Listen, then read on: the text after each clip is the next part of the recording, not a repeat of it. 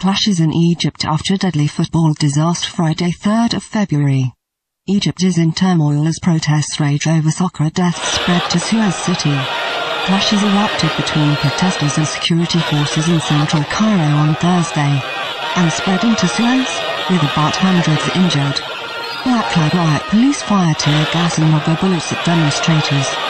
Egyptians incensed over a deadly melee at a soccer match clashed with security forces during protests against the annulled government for failing to prevent the deadliest incident since the overthrow of Hosni Mubarak.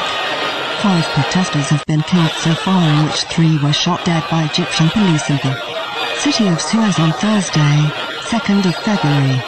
Suez City security chief denied the death toll from police gunfire.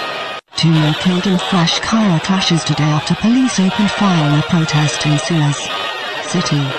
We received 2 corpses of protesters shot dead by live ammunition, said a doctor at a mall where the bodies were kept.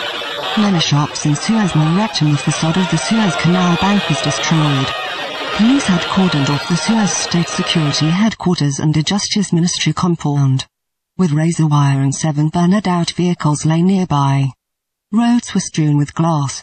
About 3,000 people had demonstrated in front of the city's police headquarters and police fired tear gas and live ammunition, witnesses said. 2 female American tourists and their Egyptian tour guide have been snatched at gunpoint. The minivan near St. Catherine's Monastery in the Sinai. A search is underway with helicopters. In live videos, angry protesters have been seen carrying fake coffins during the protest. Protesters pushed through the barricades erected around the fortress-like building as clashes intensified overnight. Demonstrators were throwing rocks through the clouds of tear gas fired by security forces near the Interior Ministry in Cairo, prompting hundreds to flee. Many were injured, mostly from tear gas inhalation. The Interior Ministry said in a statement that security forces were protecting the building after protesters cut the wire barricades and climbed over concrete walls in an attempt to reach the building.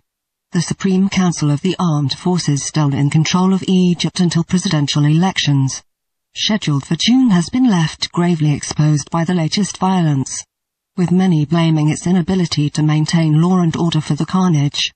The Muslim Brotherhood, the dominant force in Egypt's parliament, pointed the finger at provocateurs acting on behalf of remnants of the regime of Hosni Mubarak.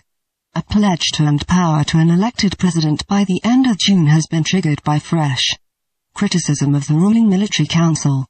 In Cairo and the city of Suez, protesters turned the rallies into a call for Egypt's ruling military council, led by Field Marshal Hossein Tantawi, to surrender power because of what they say is the militarist mismanagement of the country's transition to democracy.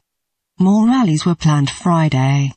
In the newly elected parliament, members of parliament, including the Islamists who control some 70% of the chamber, demanded the government be held to account during an emergency session attended by Prime Minister Kamal al-Ganzouri.